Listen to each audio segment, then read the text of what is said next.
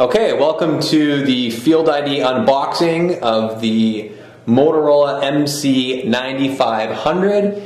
This is an enterprise rugged device that we're really excited about. It's got Wi-Fi, it's also got HSDPA, or better known to most people as 3G connectivity, a 2D imager or barcode scanner, 3 megapixel camera, Bluetooth, and we're really excited about it. So let's take a look at what's inside the box.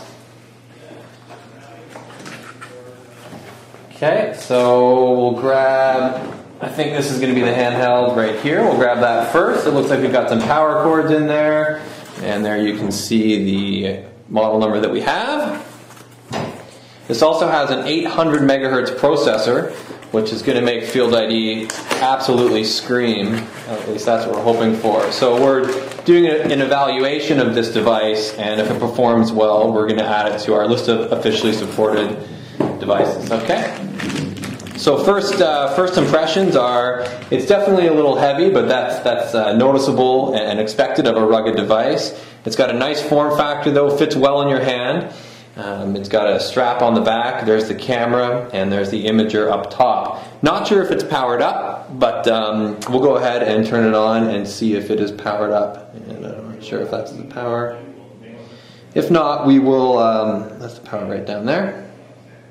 If it's not powered up, what we'll do is we'll plug it in, and then we'll fire it up. Okay, so I don't think it has any power. We'll put it aside right now. We'll take a look at what else is in the box. This is probably going to be a docking station.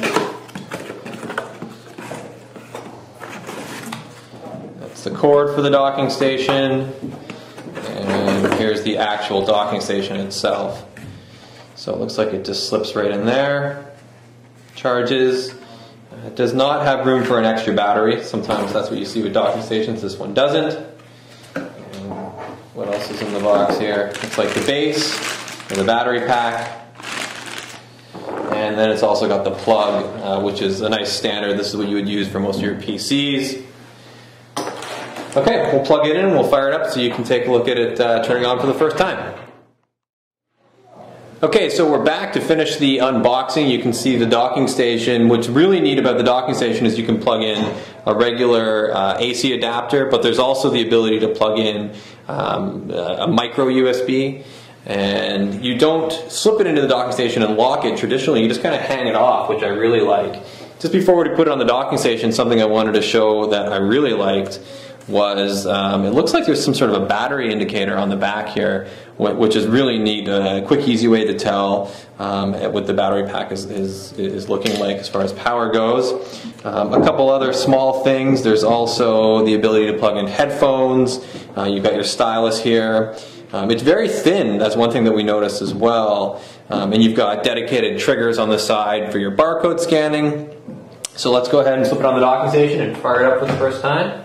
So it slips in very easily, which is really nice, and it should fire up on its own. We can also press the power button.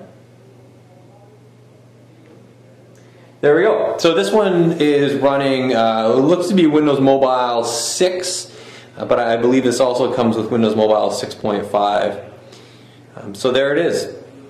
Brand new Motorola, just dropped off by UPS, and we're going to put it through the paces.